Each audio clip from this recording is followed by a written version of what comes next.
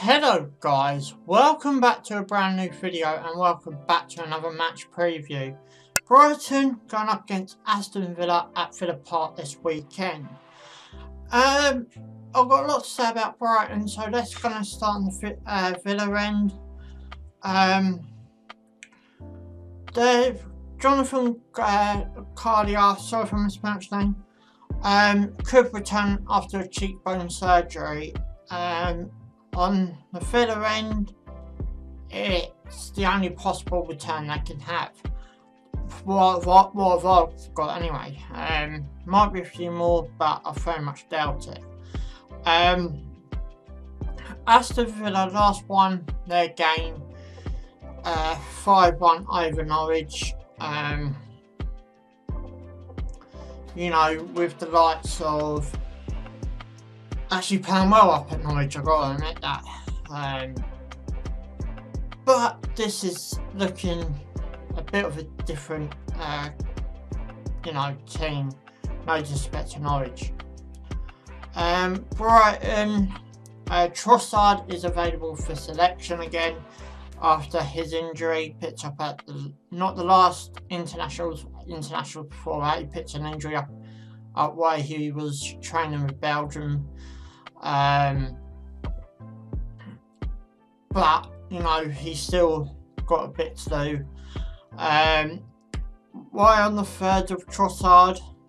The last thing we've got to start thinking about, will he be in the starting 11? If he's not in the starting 11, will he be in the 18 at all, or will Graham rest him and possibly save him for the Norwich game the week after? My personal opinion, I think Trossard should be in the team. Even if he don't start, then put him on the bench. At least give him maybe a 10-minute run out near the end, depends how the results and the scoreline's going.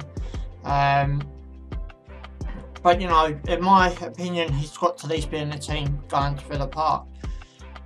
Now here's a bit of the bad news for Brighton. Brighton have not won a game in their last 8 against Aston Villa. Now, good stats for Villa. Obviously, stats don't lie. But the last time we went to Villa Park, obviously it's heartbreaking for the Brighton fans, including me. You know, I think there's a last-minute goal by Jack Grealish 10 minutes ago. That's how Newcastle got the title. My opinion back then still remains now. We had plenty of chances, we still took them. I ain't gonna blame anything on Villa for that day. I think we'd be wrong to blame them. You know, I always say, if we don't do our job, we don't rely on other teams to do our jobs for us. We need to do it. Duffy and Solly March will be available as well, so another good 2 players available for selection. Obviously I've already told you about Trossard. I think he should be in the 18. We're going to have to wait to see if he's in the team against Aston Villa this coming Saturday. Solly March, now I'll get down to my starting 11 in just a bit. Duff, I can roughly think where Duff's going to be, and you're probably thinking the same thing. But Brighton are currently sitting in 14th in the Premier League table. Aston Villa are currently in 15th. A win for either team could put them in the top 10. Finding it obviously goes on how the other results go. But you know, put any team in the both. A win for any team could put them both in the top 10. You know, we're both going to go for it. Brighton's last result was a 3-0 win over Spurs at the MX Stadium. Great result for Brighton. Great result for Villa. I'm just really, you know, keen to see how Brighton going to play up at Villa Park. This big game I'm obviously putting close attention to on Saturday. Unfortunately, I'm not making the journey, but I will be hearing bits and bobs over Saturday, so I'll definitely be keeping a close eye on this game. But anyway, here's my 1 to 11. Sorry if I pronounce anyone's name during this. I'll put my apologies out there now, and you'll see why when I get down to a certain player. But in goal, I'll go with Matty Ryan. I can't see why Graham Potter would change Matty Ryan. You know, he's not injured. I saw the interview with Matty Ryan over in Australia, and he's happy to come back. He's happy to get settled back down as quick as possible and to come and play with Saturday, so I can't see any changes there whatsoever. In right back, I'll go with Martin Montoya. I don't think we've got any other choice but to put Martin Montoya into right back. You know, the likes of Burnpan on the left, and so I think Martin Montoya will have that right back covered. On the right centre back, I'm going with 4 at the back, same as we roughly did against Tottenham. I know we played with wing backs, but I've managed to add wingers to this squad. And right centre back, I'll go with Adam Webster. Adam Webster, you know, great. I think he's been settling in great. Just think it's a bit unfortunate that Duffy's lost his place.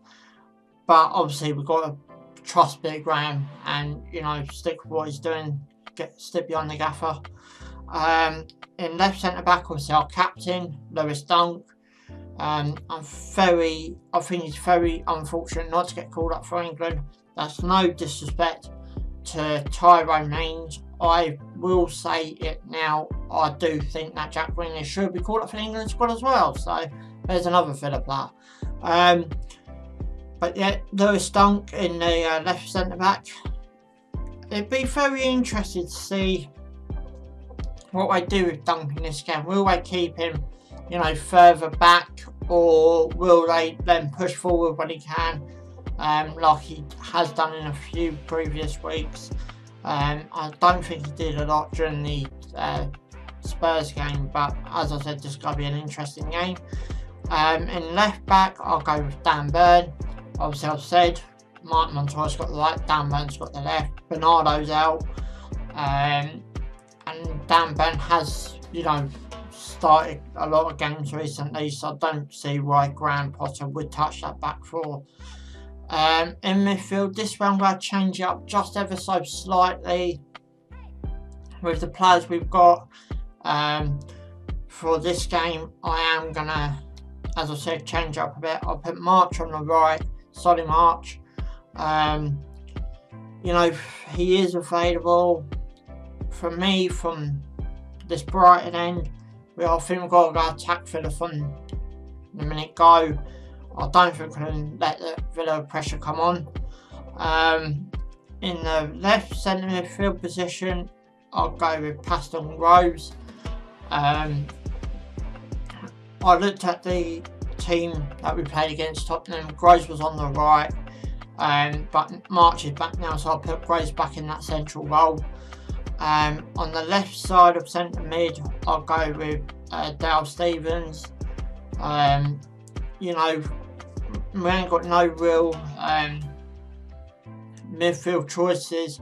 Obviously, we've got Bazuma, but I think the way Villa played, this would be the best lineup for us possible. And then perhaps put Bazuma on maybe about 20 to 30 minutes towards the end of the game, especially if we need a bit of pace out there. But obviously, we've got to see how the game unfolds. On the left midfield, and this one I might pronounce your name, and I apologise if I do, I'll go with Alliance. You know who it is anyway. You know, with Alliance doing so well, I just wish he would stop diving. I saw the Newcastle game, I saw what he did against Tottenham, and I'm not happy. This is why VAR is in the game, and this is where it could cost one of our players a red card or a bookable offence. He needs to stop doing that, and I'll put that on there now. And in the striker's position, I'll go with Neil Maupay. You know, great goal against Tottenham, good header. But I think Vertonghen's got something to say about that. I rewatched the highlights of that game, and Fatongi just stood down, Neil Maupay just headed it in. Well done to Neil Maupay for picking up on it quite quickly. And on the other side of strike, I've gone with Aaron Connolly. 2 great goals for Aaron Connolly against Tottenham, and has made his international senior debut. But great lineup there from me personally. Guys, please feel free to put who you would like to see in the starting 11. What formation would you go with? But guys, anyway, I'm going to bring this video to an end, guys. You know what to do, give us a big fat thumbs up if you enjoy it. Subscribe for more. Thanks for watching. Ciao for now.